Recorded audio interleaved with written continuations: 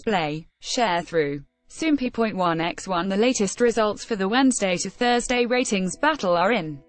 See also, What's Wrong with Secretary Kim, reveals romantic images of Park Seo-joon and Park Min-young. Ratings research company Nielsen Korea released the results of broadcasts that aired July 5.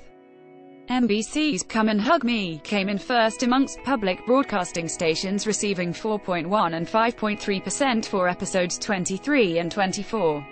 Soompi. Display. News. English. 300x250, BTF Soompi. Mobile. English. 300x250, ATF KBS2's Your House Helper came in second with 3.2 and 4% for episodes 3 and 4. This is a slight drop from the 4.1% ratings the drama received for its premiere episodes.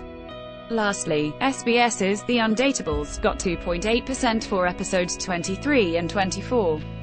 This is a slight increase from the 2.4% ratings it got for episodes 21 and 22.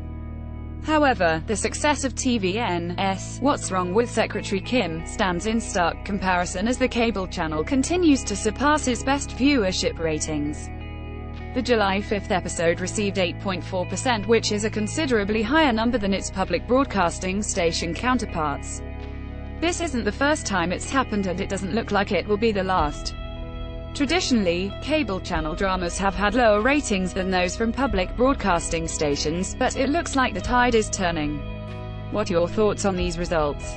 Check out the first episode of What's Wrong with Secretary Kim if you haven't already. Viki is also offering a 40% off sale for early access and ad-free HD viewing of What's Wrong with Secretary Kim.